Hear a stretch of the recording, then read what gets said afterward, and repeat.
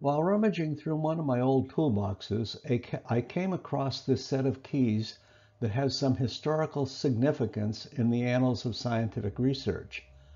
These are the gate keys to the Big Dalton Canyon Dam area north of Glendora, California, where we located one of the Caltech automated Radon-Thoron monitors in a short tunnel near the dam. Back in the late 70s, there was a lot of interest in using changes in radon emanations as possible precursors of impending earthquakes. The idea stemmed from the fact that both uranium and thorium are ubiquitous in the Earth's crust. Both are radioactive and have exceptionally long half-lives. As they undergo radioactive decay, they produce long chains of radioactive daughters. One of the daughter isotopes in the uranium chain is radon-222, a gaseous element which has a half-life of 3.8 days and which decays by the emission of alpha particles. Radon-222 also produces beta and gamma rays as its short-lived daughter isotopes decay. One of the decay products of thorium is radon-220, a very short-lived gaseous element which decays by alpha emissions to polonium-216. The idea behind using radon as a possible earthquake precursor is that cracks and voids in bedrock contain these radon isotopes, and changes in the strain pattern near active fault zones might cause some radon gas to be released into the air and into groundwater. At the time, I was measuring radon in the atmosphere to study air pollution trends in Southern California. I did this research as a young faculty member in the physics department at Cal State Fullerton. At that time, I also held a visiting associate position in the Kellogg radiation lab at Caltech, where I was working on basic nuclear physics experiments. One day, while at our afternoon coffee break in the Kellogg lab library, someone mentioned a recently published article that suggested that radon might be used to predict earthquakes. Southern California is earthquake country, so that caught our attention, and I said that I knew a relatively easy way to measure radon concentrations in air.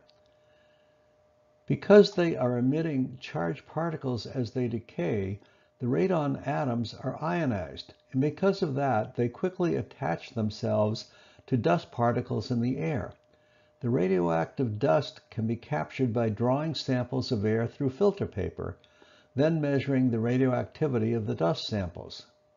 At the time, I was using a high-resolution gamma ray detector to measure the radioactivity on the filter paper, because I was also interested in knowing if there was any measurable amount of radiation coming from the atmospheric nuclear tests that were still taking place in that era. The high-resolution gamma ray detector was an expensive piece of laboratory equipment that was not well suited to deployment in the field. However, a simple, inexpensive Geiger tube would be sufficient to detect the energetic alpha and beta particles emitted as the radon ions decayed. One of my Caltech Kellogg Lab colleagues, Professor Tom Temprello, thought that this idea had potential for the development of a regional radon monitoring system. Tom put me in touch with Jonathan Melvin, who was a top-notch instrumentation person at Caltech, and we ended up developing a radon monitoring network in Southern California using fully automated, microprocessor-controlled, remotely sighted Radon-Thoron monitors. Most of the Radon-Thoron monitors that we built were located over boreholes drilled in hard rock, and they measured a daily sample of radon by pumping air through a tube that went down to near the bottom of the borehole. Before pumping, the monitor would measure the background radiation for 20 minutes.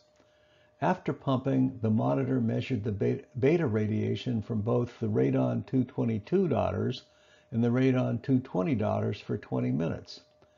That was counting period number 2 in this figure. Then, after the radon-222 daughters had died out, the monitor measured the radon-220 daughters.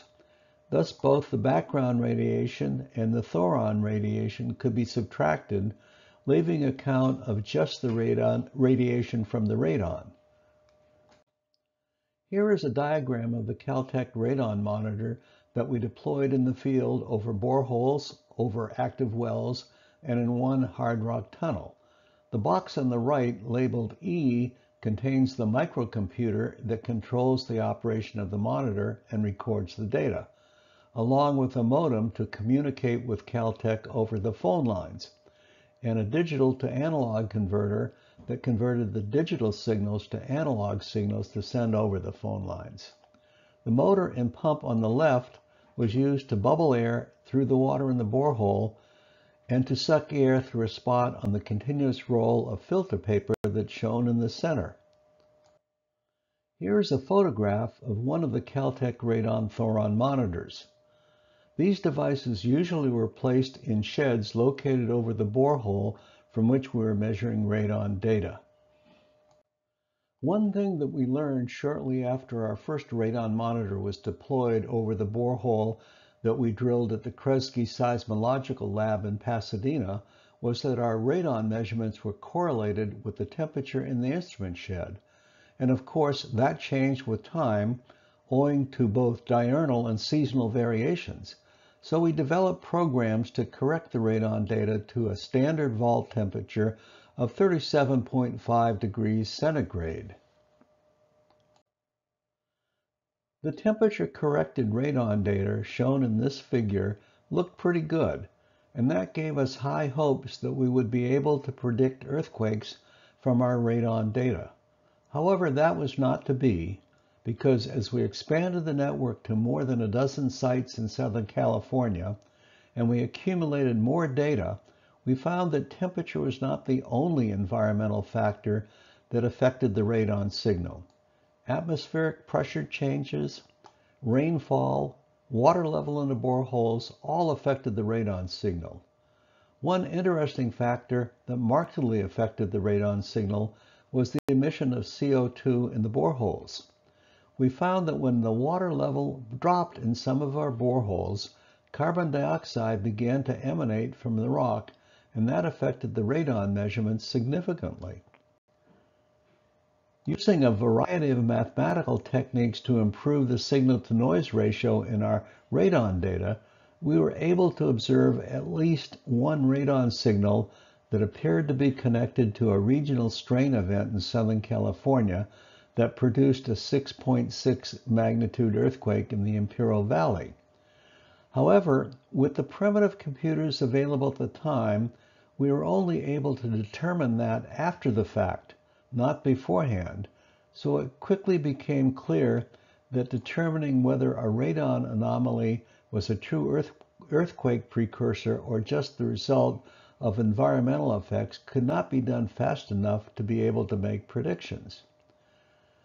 Today, there is still some interest in using radon measurements to predict earthquakes, and with the ability to process data much more rapidly with today's computers, it may be possible to decide whether a radon anomaly is the result of tectonic change or just environmental changes, and to do this fast enough to make predictions a reality.